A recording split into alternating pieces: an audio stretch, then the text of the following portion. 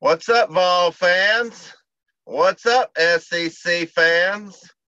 What's up, ACC fans? Catfish here, bringing it to you live from Council Bluffs, Iowa. We have a very special show in store for you today. We're mainly SEC on this show, but I've been getting quite a few Clemson fans rearing their ugly heads on my comment sections, and one of them is on the show with us today, Pigskin Pete. How you doing, Pigskin? I'm doing great, Catfish. Good afternoon to everybody. Pigskin Pete here. Happy championship week to everybody. Well, we're glad you're on the show. I've got a couple of questions for you. What do you think your Clemson Tigers are up against this weekend in the Miami Hurricanes? Well, if you look at everything on paper, both offensively and defensively, if you just looked at it on paper, you'd say that Clemson's going to smoke Miami. Now, personally, I have the feeling that anytime you have two 11-1 teams that are playing for a conference championship game, you can pretty much throw all those stats out the window. The only stat that really matters, I believe, at the end of this game is going to be the turnover margin. And that's what Miami's best at. So we'll see what happens. But I think the other real edge that Clemson has in this game is experience. Experience being in championship games, experience being in the playoff games, experience being in national championship games. And that's really one of the things that Dabo's done there is build a culture of winning. So I fully expect them to come out on top. I wouldn't be surprised if it were a close game, though. And I expect Miami to show up and play the best game of the year this week.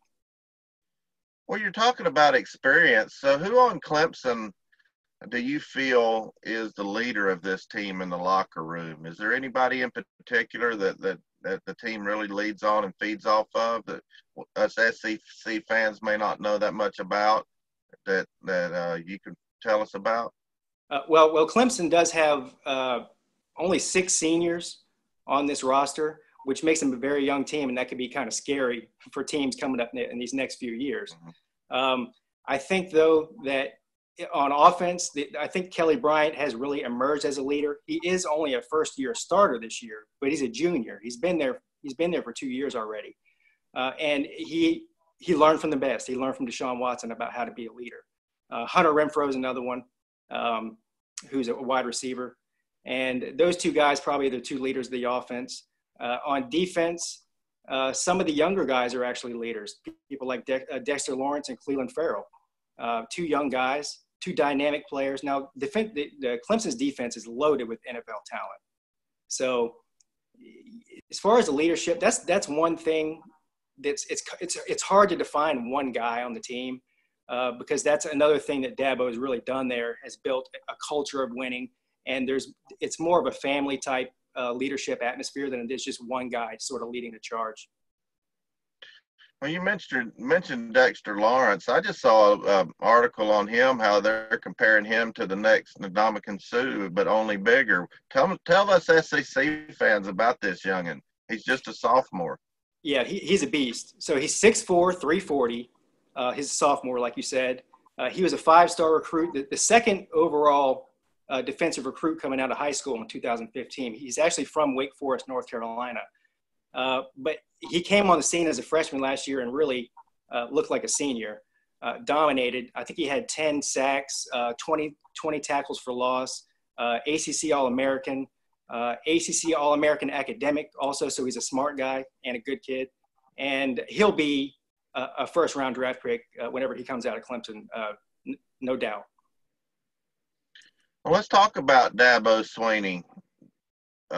There's a lot of people already starting to see the end to the Nick Saban era. So what are you thinking about if Nick Saban gives it up? Are you a little bit worried about old Swinney going over to his alma mater at Alabama? I personally am not. There are a large sector of Clemson fans that do think he will leave, and you couldn't blame him. I mean, he played at Alabama. He coached at Alabama. So, but here's the reason I don't think he's going to leave, unless he's forced out, which I don't think is happening anytime soon, is because if you do go to Alabama, if you're Coach Swinney, look who you have to live up to.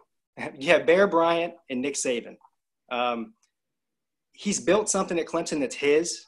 It's his own legacy, and he's young enough. He's only in his 40s. He's not even 50 yet. So he's young enough to build a real legacy. And, if Saban does retire in the next few years, potentially surpass Saban's national championships at Clemson. Now, that's projecting ahead. I know I'm not comparing Dabo to Saban. So all you SEC fans out there, before you start jumping on me about that, I'm not comparing the two. I'm just saying that he's young enough and good enough that given time, that is a possibility. I don't see him leaving Clemson anytime soon. His son's a freshman that plays on Clemson's football team. He has another son that's younger that I think also wants to play at Clemson. So if you just look at it that way, that's going to put him there for the next 4 to 6, 7, 8 years at least. So I think he's safe there for now.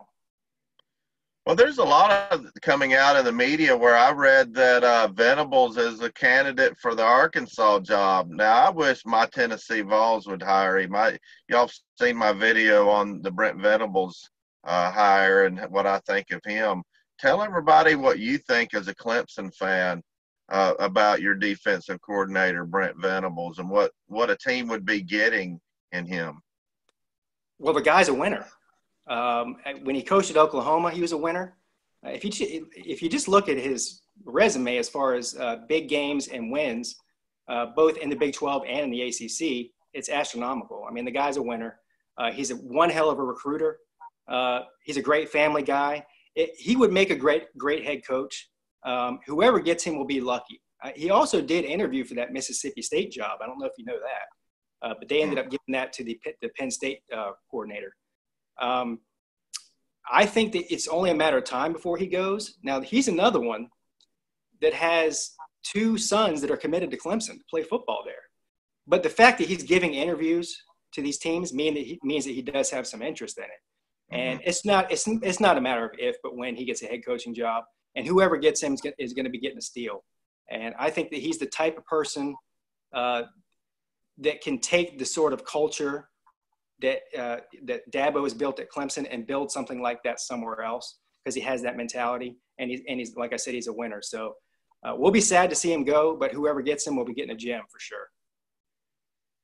Well, that leads me into the next question as far as ACC versus SEC. I get a lot of SEC viewers on my show, obviously, but I do have several that are ACC fans. I want you to tell all these SEC fans, these viewers out here, tell us why you think the ACC is better than the SEC. Now, you're going to have to bring it. You've got to be convincing, because, look, I'm an SEC homer. So if you can convince me, you might be able to convince some of them viewers. But tell everybody why you think ACC is better than the SEC. All right. Well, anybody who's watched my channel knows I do a lot of trash talking, mainly to South Carolina and the SEC. Now, a lot of what I say in those videos is just trolling. I don't believe all of it. I don't think I say things like the SEC is horrible and they're trash. Of course, I don't really believe that. But the thing that SEC fans need to understand is, and anytime I get into debate with an SEC fan about who's better, they always want to go back 5, 10, 15 years and say, well, we have more national championships. Just look at the national championships, over the past 10 years and whatever. I want to look at a smaller sector. Okay. Let's go back 4 years. Let's talk about this year and let's say 3 years prior.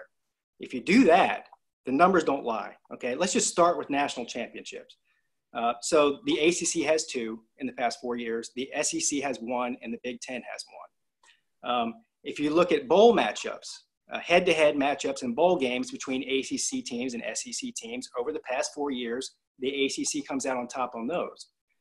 If you look at these in-state rivalries that happen every year over the past 4 years, there's 4 of them. Florida and Florida State, Georgia and Georgia Tech, Clemson and South Carolina, and then, of course, Louisville and Kentucky. In the past 4 years, the ACC is 13-3 in those games. So when you add all these things up, you have to come to the conclusion that whether or not you think the ACC or the SEC is better, that the SEC is not dominating college football anymore, like they were 5, 10, 15 years ago. The gap has really closed, and some would even argue that the ACC has passed them. I'm not willing to go that far yet. There's still another couple years really to figure that out. But I do get it does get under my skin when SEC fans pretend that they're still the dominant force in football, because the numbers just don't suggest it. That's all. Well, I have to give you that. The ACC is the reigning national champions.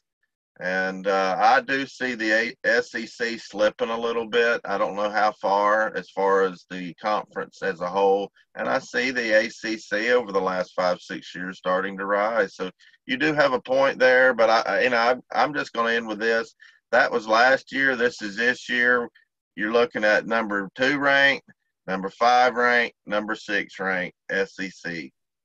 And I think the gap is closing. I admit that. Now, the best team in the SEC this year so far is Auburn, and they lost to Clemson, so don't forget that. Yeah, but this is an SEC show. We don't take facts too good around here if it counters our perception. So, right. We're fans, Yeah, well, I'm sure glad you were on my show. And everybody check out Pigskin Pete. I'm going to put his link to his channel in the description. He's been following my channel for a long time, and go over and sub him up. And thanks again, Pigskin.